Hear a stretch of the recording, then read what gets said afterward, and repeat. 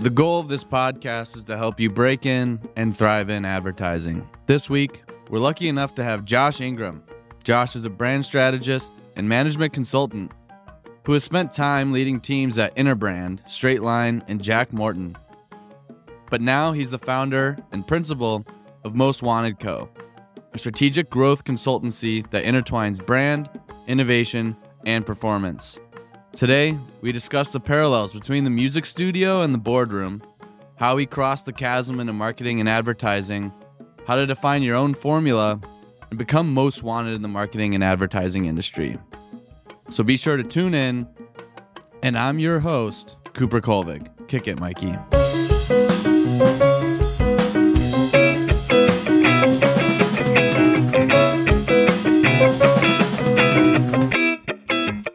Josh, it's a pleasure to have you on. How are you? How are things going?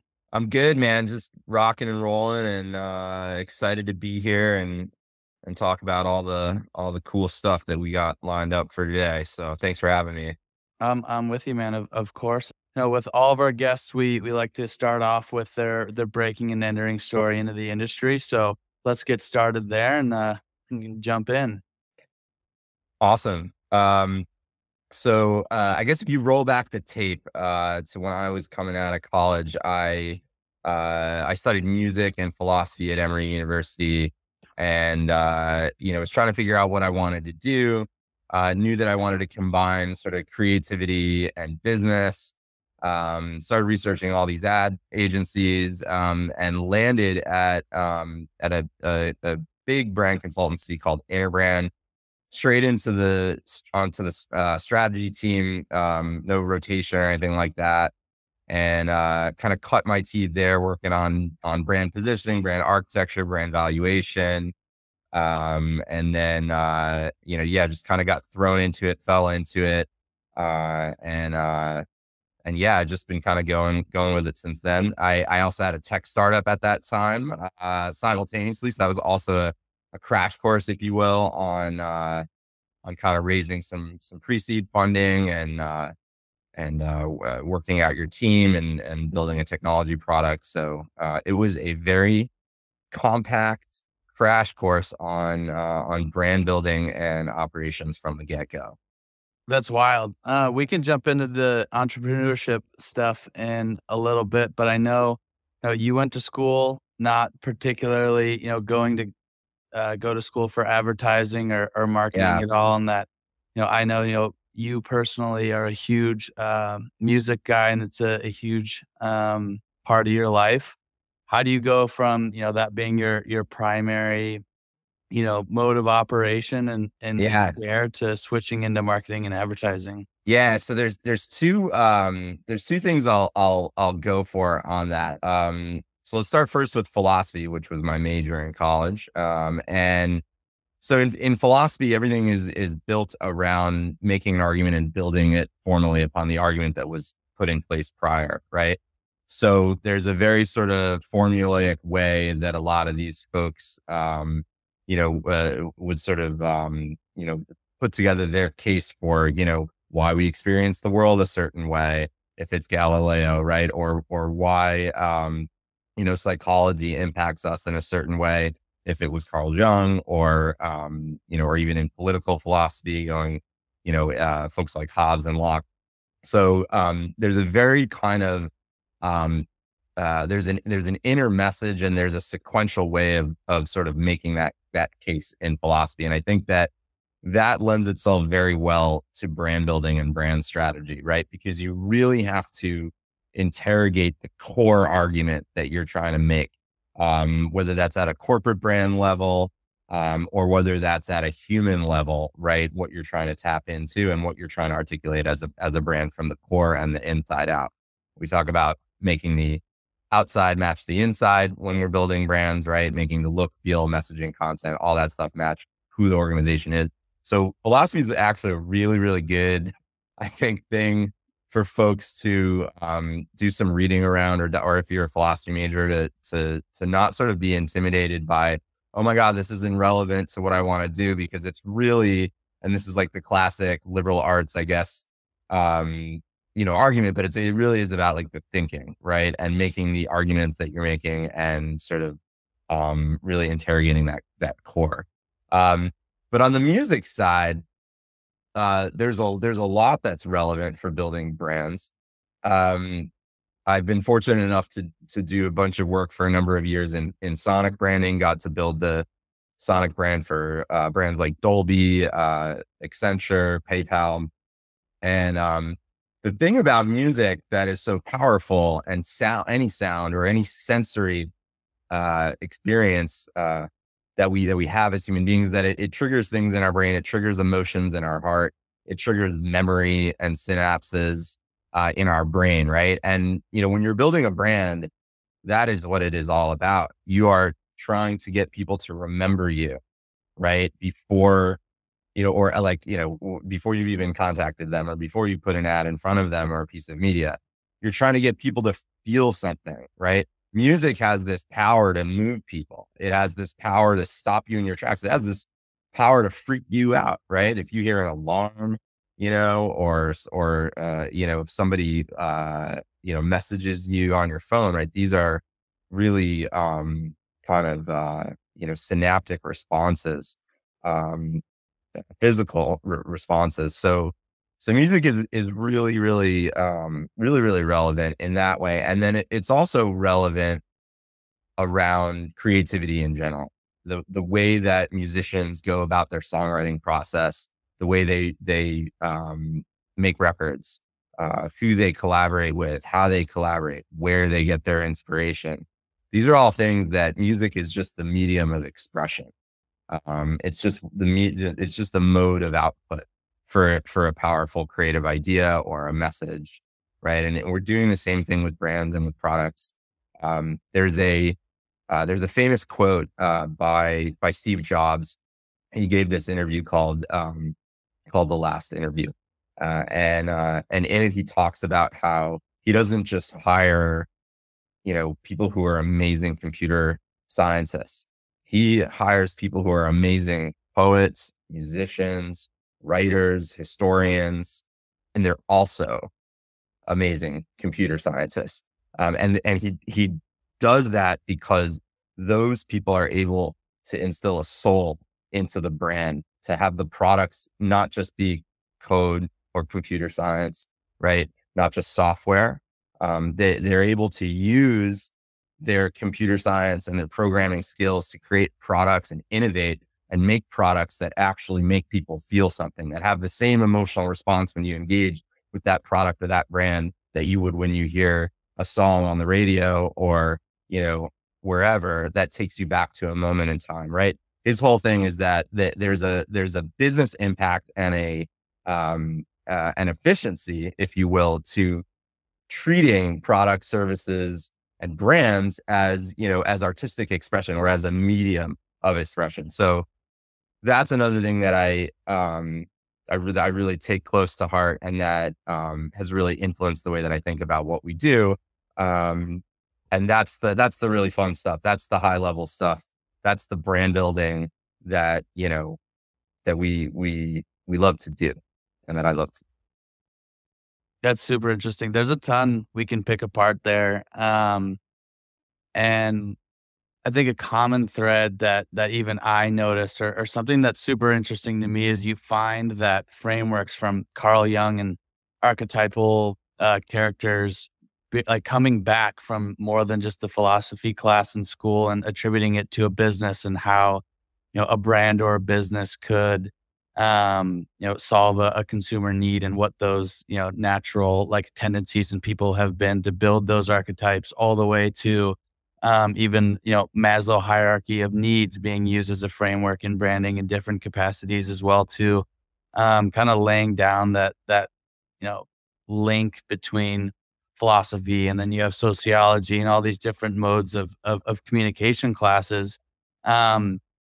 A major link that we see is you have these creatively minded people who are critical thinkers and are building case like work, like you mentioned when you're talking about philosophy and building those arguments, realizing, at least for me, I was getting towards the end of my career as a student, where, I wanted to be creative. I Mm, wanted to get out but I also, hadn't had a ton of exposure to business and what that yeah. really looked like. And the advertising and marketing world is one where, I think a ton of people who think that way are gravitated towards that style of thinking end up in this world.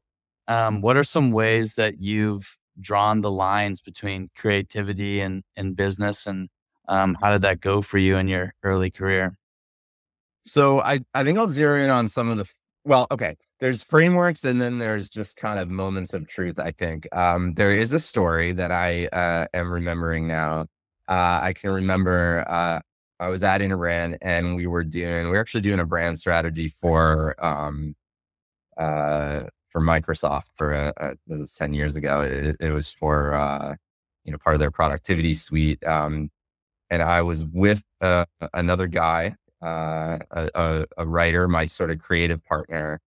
And we'd gone through, I was a strategist. I'd gone through all the research and, you know, we were going through all the product roadmaps and we had tested this product in front of consumers and it was intense. But we started to take the outputs of going through all that research and started to sort of come up with creative territories. There was, I remember the biggest hurdle for consumers at the time, and I'm sure it's the same in certain industries now, was just like using a new technology stack, right? Like it was all about, the hardest consumer hurdle that you had was getting people to switch, right? Especially in something like IT. So, we came up with this whole creative platform around, familiarity and around, making the unfamiliar familiar and, the moments in our lives where, we had these sort of moments of truth or these moments of epiphany where we realized that there was a better way to work. And that we could, get more done or spend more time with our friends or spend more time on our creative pursuits. If we could just get familiar with a new workflow, right? If we could just be open to that. So, but this was like over beers on a Friday after we'd been like pulling our hair out. And it was me and my buddy Ben, who's now a poet and a writer and a professor. I mean, perfect example of another creative guy that sort of fell into business and just crushed it and then went on and did a whole load of other interesting things, right? It fits the Steve Jobs narrative perfectly. And so there was a kinship there in on that process, and with that partner, that creative partner. Um, and so I think that, there have been those moments throughout my career where, I've come across other, creatives in business, or other partners in business where we're able to have that kind of, that creative spark or that creative partnership. And I had never experienced that, all my life, all through college and even in my 20s. I was, I was always the thing that I was best at was always music. It was always songwriting or, doing session bass work or, performing and backing up songwriters. Um, and so, having those moments where like, oh my gosh, you can have a creative partnership in a business setting for a brand and that's really rewarding. That's kind of like a game changer. So I think those are moments that I really cherish throughout this career. And that can be surprising. They can be unexpected. And I think that I think especially when there's so much pressure to figure out what you're gonna be or what you're gonna do, and you know, and um, when you're coming out of college and stuff like that, and you just kind of never know where the road's gonna take you, and you might find yourself in scenarios or jobs or situations where you had no idea that it could bring the passion out of you in the same way that other things did that you experienced when you were in a different phase. I think that's certainly been the experience for me.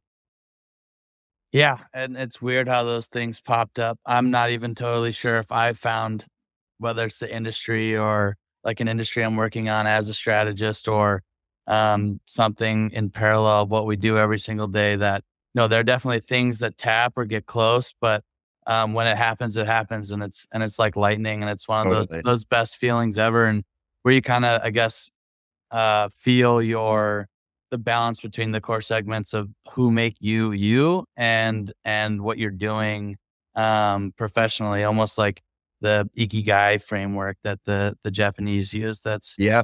super interesting. So going into the frameworks, just to nerd out a little bit and build on what you were saying before, I think the one that's really been making the rounds has been, I think it's Joseph Campbell's Hero's Journey. Right, that where you sort of have this, you have life as we know it, and then you hit a roadblock or you hit a challenge, and you have to go on this sojourn, and it's a rite of passage, and then you have a resolution, and then things evolve. Like these are like going all the way back to the caveman era, right? Like these are storytelling techniques that have stood the test of time. A lot of folks have been productizing that. There's a lot of different frameworks out there, whether it's storytelling or even ABT draws a lot of parallels from the hero's journey. So, there's a lot of them that are out there. We really like to use Harvard Business School's positioning, sort of tried and true framework. But I would also encourage folks to, you can go and look at award-winning advertising and creative work, like even go and looking at the can lines and, go and try to reverse engineer how those stories were told. Did they flip a narrative on its head? Did they challenge you to imagine a world? I was just listening to the CMO from ESPN last 2 weeks ago, and their whole ad campaign around imagine a world without, right? It's like their whole storytelling technique when ESPN broke out was just, challenging people to imagine what life would be like without sports, without ESPN, right? It's not believable, right? So there's a lot of these frameworks that are really interesting, and I don't think there's any one. I think that there's a lot of good ones. The Jung stuff is really good. There's a lot of good stuff out there.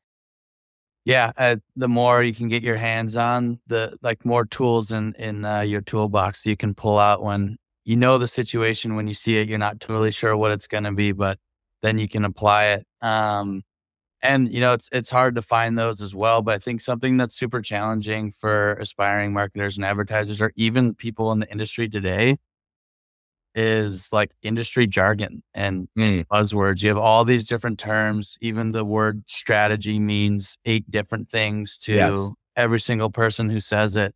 How did you make sense of these? Are there any in particular that speak more personally to you that you'd like to combat the confusion around? Yeah, sure. I think brand purpose and purpose is probably the one that I would jump into the ring on. I think that a brand purpose really is your reason for being. It's your why, right? If we go and look at the way like Simon Sinek talks about it, the purpose should be sort of the reason why you get out of bed every day and go to work at a brand. It should be a measuring stick for whether something is on brand or not, or whether are we living up to our purpose. So a purpose should be a guiding belief for an organization. It is not necessarily, and this is where the confusion happens, it is not necessarily like only about social impact. Although a brand absolutely, should find the places where its purpose is aligned with impact. And so I think there's a lot of confusion out there around this idea of purpose. And I think that also brands can stray too far. I think that's one of the dangers for building brands right now is, if we try to if we equate a brand's purpose with sort of purpose marketing or social impact marketing, then I think it can get dangerous because brands may step too far. We may position them or promise things that are not believable, or that, brands are businesses, right? So they are not nonprofits. Right. And so I think and you can catch a lot of flack with customers who are going to call bullshit on you if we sort of mix that up. That being said, I think social impact, this other definition around purpose, having a purpose strategy or an impact strategy or a community strategy, or a sustainability strategy. These are things that are incredibly important. But I think there's a lot of confusion in marketing around sort of like mixing those two words up. Brand architecture is another one that gets mixed up and gets thrown around. The sort of in the classical sense, brand architecture is, is portfolio management of brands, understanding the hierarchy between product and corporate brands, sub-brands, strategic sub-brands, endorsement strategies, through the M&A process when you're integrating, new assets, new investments into a brand portfolio. How do you do that in a way that retains asset value and increases it with the point of the M&A, and to realize additional value and synergies. So that's sort of like brand architecture in the sort of classical sense, and sometimes that gets confused with a brand strategy, or with a brand platform. Really would even be a better word for it. The purpose, the position, your pillars, the proof points, reasons to believe. These are the things, the core part of the brand platform, brand framework. So I think brand architecture gets confused. There's also a big difference between strategy and strategies, or brand strategy and brand strategies. You can modify the term strategy. You can use strategy in a singular form and apply it towards different marketing channels. Strategy plays a different role based on the marketing channel. If you're doing creative strategy, social strategy, brand strategy, the strategy has a different role to play. So that, there's a whole minefield in there. I think it also depends on, again, where you're playing. If you're a strategist, are you playing in a media channel, or are you playing at the business level or at the brand level?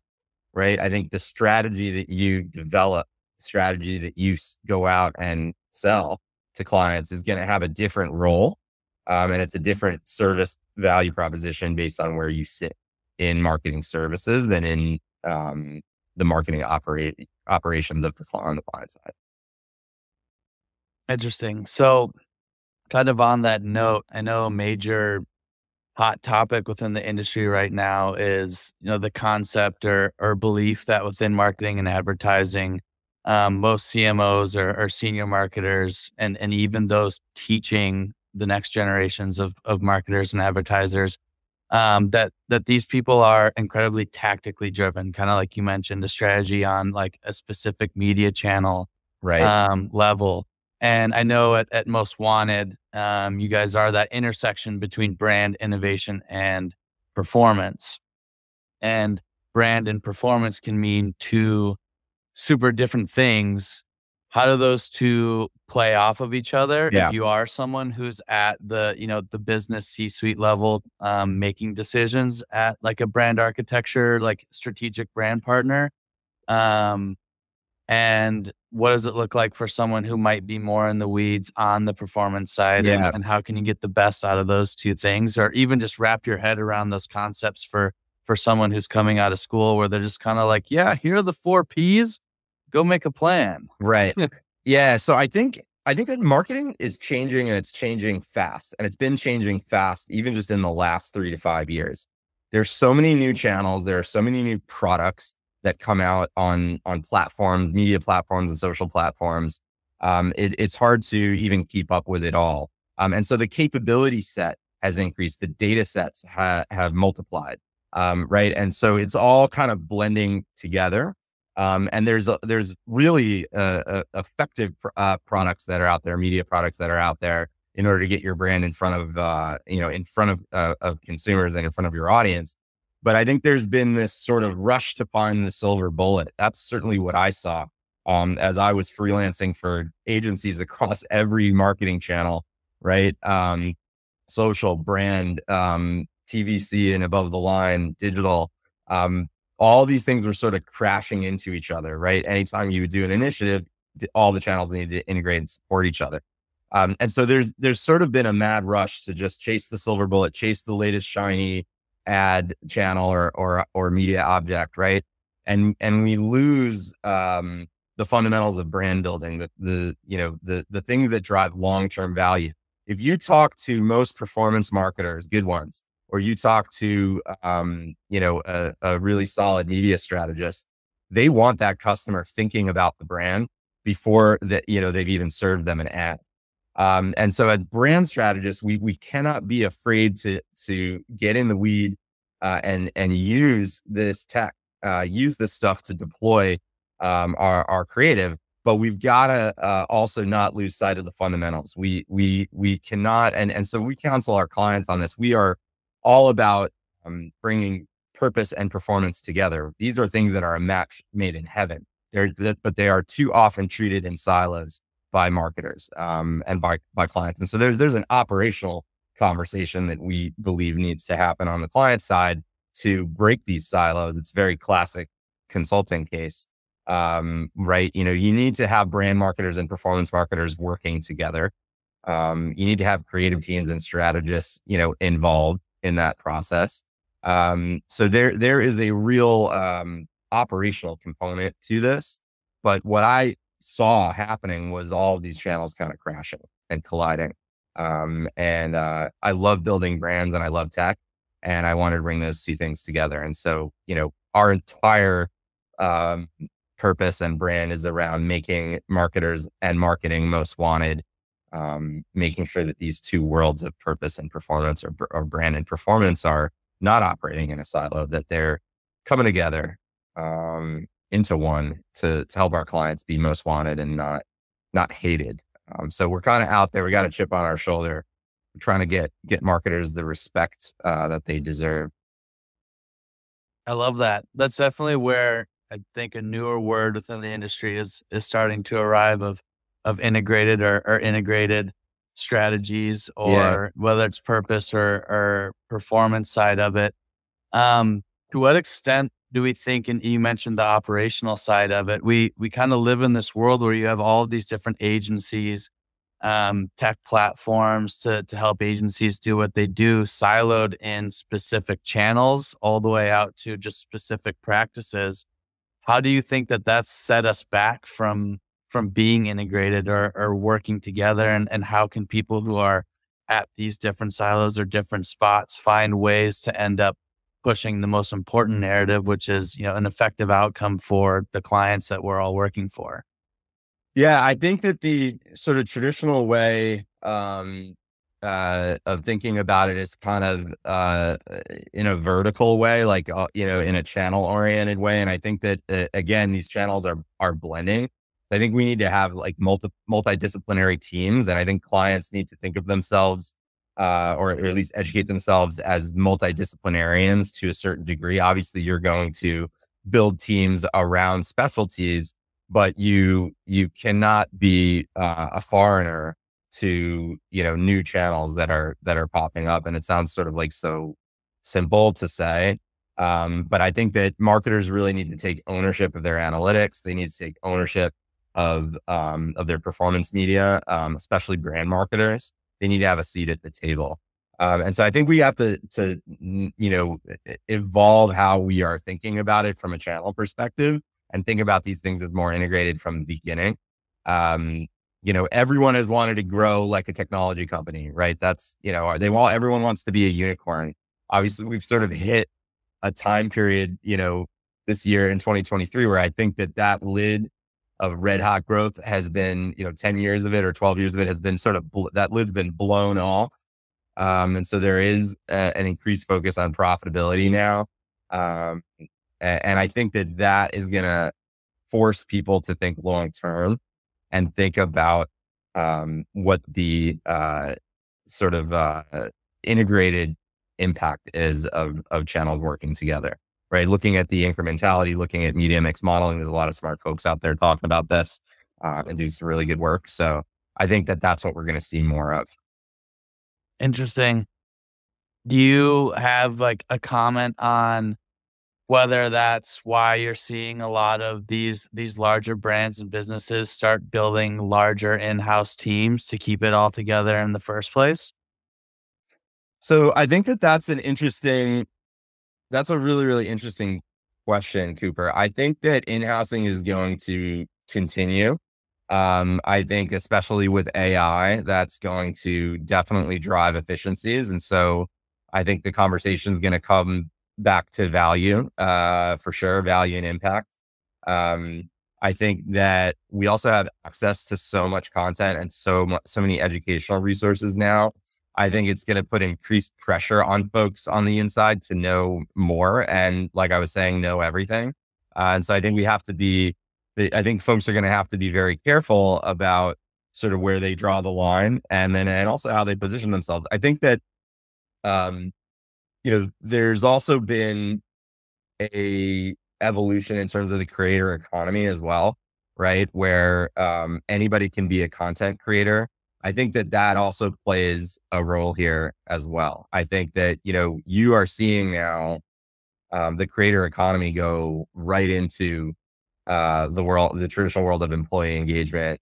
And just, I mean, just go on LinkedIn, I mean, folks are building careers around the content that they create, and they are also employees or they're getting hired as employees. I think, I saw someone, I don't know if it was the chief TikTok officer or somebody just got hired to be CMO, like as a TikToker, but these are things that are happening. So I think that's like a tectonic shift for brands. And I think that, again, like we all need to think of ourselves as creators, because it's not just it's not just like a channel thing. I think we all have an opportunity to share knowledge and share ideas and share content, and that's not going away. That's only going to accelerate.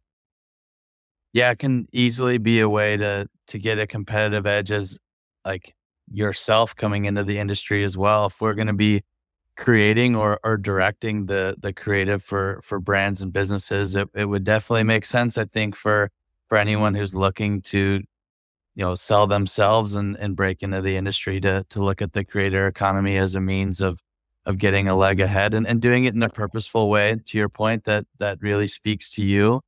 Um, we've gotten super deep into the weeds and into the marketing world, and all the craziness that's going on. We have all these different concepts that, to your point, getting back to the basics of brand building and remembering that, building future demand and the large scale brand advertising and marketing that we're doing is an act of repetition. Or I've even heard you mention it as softening up Yes. consumers or even harvesting existing demand while making sure that you're planting the seeds for future demand.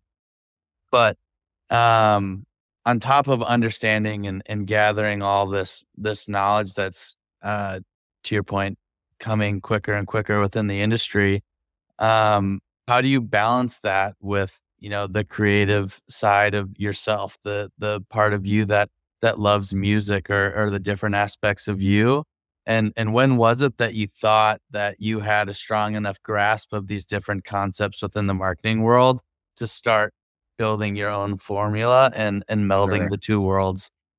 Yeah, totally. I, you know, we talk about the 10,000 hour rule, right? I don't, I don't know how many hours it actually is, but it was probably after about, 8 or 9 years, of kind of doing this brand strategy work that I started to realize that, um, that my proficiency at it had reached or exceeded the level, that I had, as a musician, as a songwriter, as a bass player, as a keyboard player.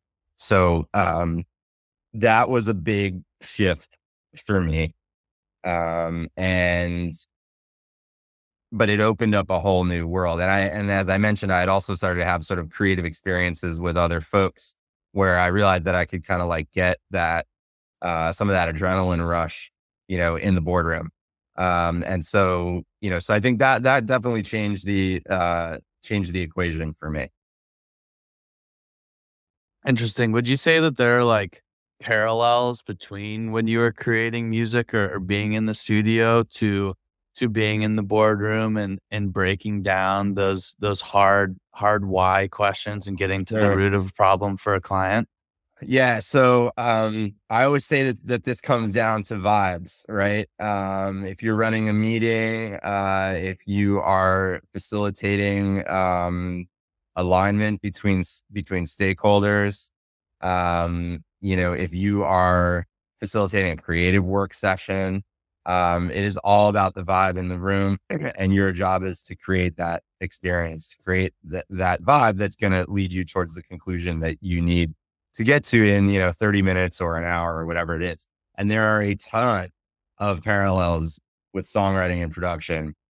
You've probably heard about, artists who are super picky about who gets to come into the studio with them if they're doing a session, right? Especially if, you're in a big studio, you're by the hour, or, maybe you rent it out an Airbnb, in the hills in LA, and, it's a mansion, and you're trying to pop off some hits. Like, that is going to be an environment where artists are going to get super picky about who's there, because they know they might vibe or not vibe with certain people. And so, they're there to get their best creative work done.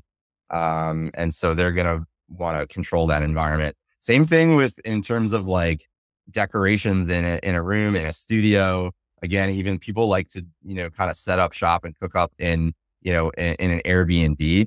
If it's a dope spot, like that's what people do, that because they want to capture the creative energy, and they want to capture creative sparks that then translate into the medium. And the medium happens to be songwriting and production. But if you're running a meeting of creatives at an agency, or even if you're getting executives to get creative, or you want to facilitate and get certain feedback from them, you've got to do some of the same things that you might do in a different creative environment. Right. So, what you're going to eat, how it's going to smell, what music you're playing, like, to get in the zone, like how you're going to set up, the room. Are you getting, are there things that people can play with or do, in the meeting? These are all things that are tapping into sensory stimulation, and all of that gets back to creativity. So your room is to be, your role in the room is to be sort of the orchestrator of that experience. And you have to control that environment to get you towards the objective. And sometimes that also means making sure, like, people are not in that room, unfortunately. I think being really, really, you're a curator of that room. And you're a curator of that experience. So I think, that can be, I think that's probably the most direct parallel that I would say. I also think that, creative ideas can come at any moment, and can come from but it's usually coming from some sort of sensory stimulus. If you go and walk along the side of a lake, or if you're, you're taking a shower, you're swimming, like, there's a whole lot of neuroscience around that touch, and, the sort of tactile, experience, like, stimulates creativity, stimulates new ideas. And those ideas, they could be musical ideas, they could be, creative ideas that apply to another medium. Yeah, absolutely. And we've kind of talked about effectiveness and concepts and theories to be, more effective strategists or marketers in general. I know we both know at the beginning, curiosity is what gets the whole thing started, and you have to be Sure. market centric and focus on, your consumer, similarly to where you have to have a similar understanding of, the people that you're going to have in that room, and the relationships that they have with each other, and yourself to, curate that experience, like you mentioned. But I know one topic we haven't talked a whole lot about, so far, is inspiration, and that being, a major currency that we deal in, particularly internally. You've had a ton of time to nerd out about the industry, understand every level of consumer where they are. You wrote what you think is, a kick-ass brief, and that should get a fire lit under everyone's ass. But maybe it's not, or it's your first time and you've never done anything like that before. How important is inspiration and getting that fire lit, to you and the creatives that you've worked with, whether that's in the studio or in an agency office setting? Yeah. So I think, I think curiosity is everything. I talk about it as this, if you think about the four C's, right? Curiosity is the C of all C's. Because to build a brand, you need to find insight. You need to find a human truth. To build a brand, you need to often solve a business problem. That means understanding, first of all, diagnosing the problem, and finding the problem, and then figuring out the why behind it. So those are all things that are driven by curiosity, right? Curiosity in a cultural context, so that brands and clients are staying on top of how the world is changing and what people expect. That's all culturally influenced, and you have to be curious about culture. But you got to have that curiosity, as much about kind of you gotta eat your vegetables too sometimes, right? You've got to be willing to go, into the data. You've got to be willing to go, into the performance analytics. Look at the interviews that have been conducted or the open ends with customers, right? Those are the places that you can diagnose problems and find kernels of insight and inspiration that can lead to, game changing innovation, solving a problem, connecting a brand to the heart and mind of a consumer. And those things are things that drive business. They drive value, they drive revenue. So, you cannot always attribute those things one to one. But you can use curiosity to get as close in and as specific as possible on the individual area. So I think curiosity is the C of all C's. Again, and maybe this goes back to studying philosophy in college. Some of that stuff is pretty boring, but if you can get excited about that, you can get excited about anything. I'm not ripping on like all philosophers. I think there's a wide range there. Um, yeah, I think that curiosity is essential. Yeah, I hear you, man. I mean, I really loved reading Kant in college. Yep. Jokes aside, there are obviously a lot of parallels between all of those different pieces of what we took in school, and even for me, where like honestly, I spent more time focusing on the philosophy side of things because it was something I could really bite my teeth in. Whereas like How Brands Grow by Byron Sharp wasn't Yep. something that interested me enough, but just the creative side of it where, there I was 2 years into into the industry, frantically trying to digest every single word Sharp said to catch Yeah. myself back up. Yeah. How Brands Grow is a really important book. I think it is, it is not, um, it's not always the easiest narrative, but it is an emotional experience to read that book. I mean, I certainly did. I mean, he sort of says that at the beginning. He says, stop right here before you read another word. What I'm going to tell you might shake you to your boots, or it might really rock you to your core. Um, I think that's a really, really important book for every marketer to read because it's an alternative perspective that's backed by, you know, decades of data and science. And, those are fundamentals that, again, we all need to be keeping in mind. Um, but yeah, there's a lot of good stuff out there for sure. Yeah, you established the sandbox. We all thought we were in the right place. We were on the swings, and he's like, "No, no, no. Yeah. That's over here." Backed with just such heavy hitting truth that if anyone who had done it wrong was like, "Oh, that's why," or for anyone who's learning Right. from the beginning, absolutely Right. check it out. But um, you spend a lot of time at that intersection between brand performance and innovation to make a brand most wanted, and obviously working super hard to do that consistently time over time. um that's an incredible feat as it is. Do you have any advice for a marketer or aspiring a marketer or advertiser to become most wanted for themselves, to get into this industry, to get to the places that they want to go?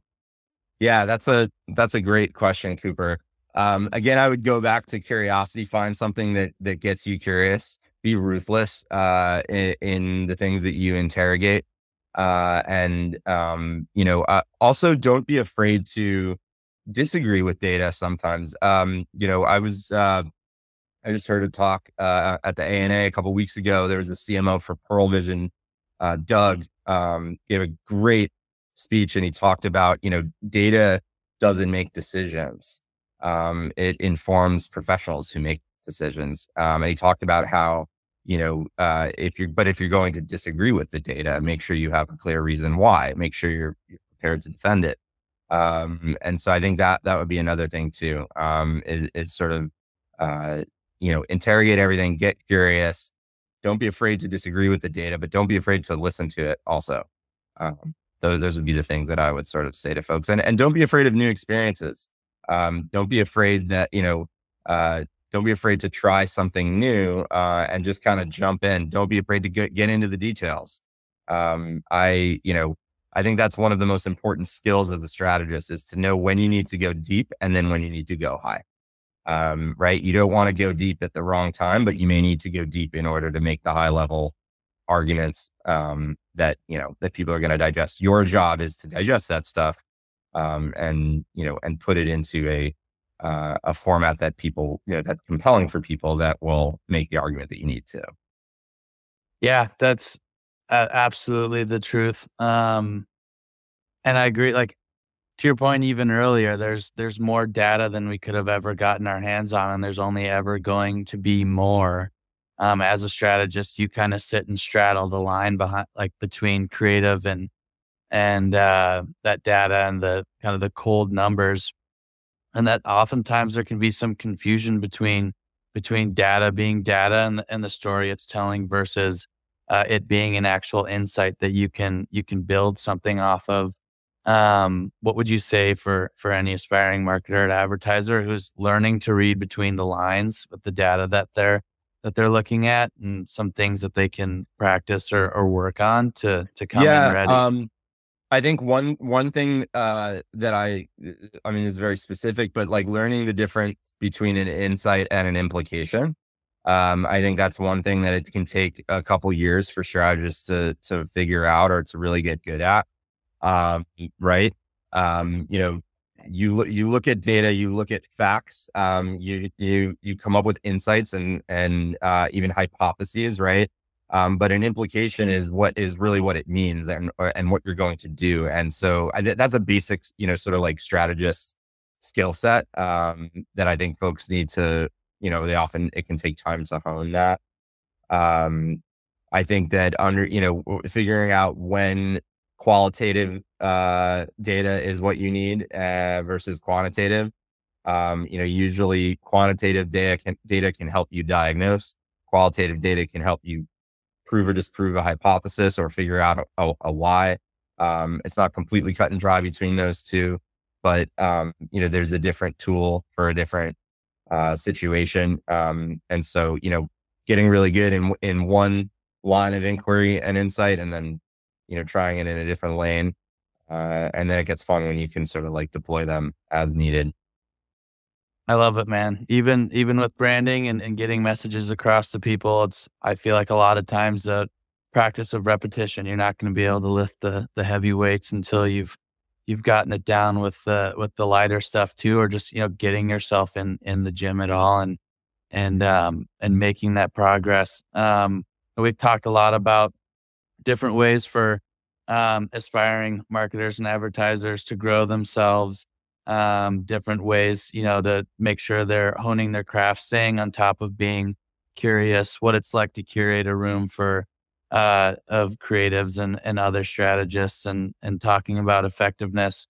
Um, but I'd love to hear about what you're doing with Most Wanted Co. and what being at the center of that intersection of brand and innovation and performance means for y'all, and what you're doing to change your clients for the better, and the industry for the better. Yeah, absolutely. So as I kind of said, right, we sort of have an interdisciplinary practice.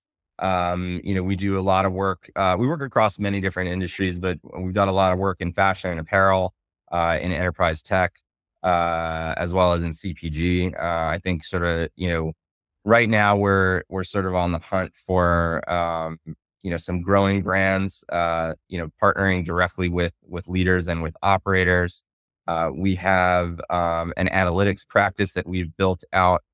We are big fans and proponents and practitioners of Peter Fader and Daniel McCarthy's methodologies on LTV. So we really believe in that. But we believe in sort of purpose and brand building on top of that just as much. So our service lines are broken up into sort of three. One is around audience, right? Knowing customers and really, I've never worked with a brand that didn't need to know their customer better, or perhaps they didn't know their customers at all.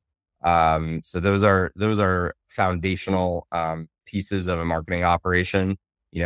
Understanding your customer segments, knowing, who are the light and heavy buyers, who are the most valuable customers, what makes them tick, how can we combine emotional and psychographic segmentation, with other commercial ways of cohorting to really like treat customers as an asset. Brand is the second service line that we go to market with. So your brand strategy, positioning, building that inside core, that purpose, really zeroing in on what connects with those customers and what will help the brand stand the test of time. You don't want to have to redo your brand, that often. So it's really important to get it right from the outset. That can be very costly as well. Brand architecture is a deep area of expertise for us as well, like figuring out the relationships between different parts of a portfolio. That usually more important for later stage brands, but certainly if you have different product lines, you want to make sure as an emerging brand that you are not diluting that core brand that connects and gets you off the ground, right? So there's a lot in there. And then growth, right? Communications planning, sort of traditional linear comms planning, if that's what's needed. But then also we build teams that really act as an extension of the operating team. We've got kind of a bolt-on model where we'll, put, a strategist, a data scientist, creative, all alongside, our client's team and embed them there. Different scenario based on how the brand is set up and what their teams look like, what their needs are. So we plug in different ways. But we're a boutique firm and we're pretty nimble. So we like to play in the sandbox that I just sort of described. I love it, man. It's been an absolute pleasure to have you on, and excited to see what you guys do in the future. And we'll definitely be tuned in to any updates that you guys have and the cool stuff that you're doing out there. Amazing. Thank you so much for the time, Cooper. Appreciate it. Keep it up.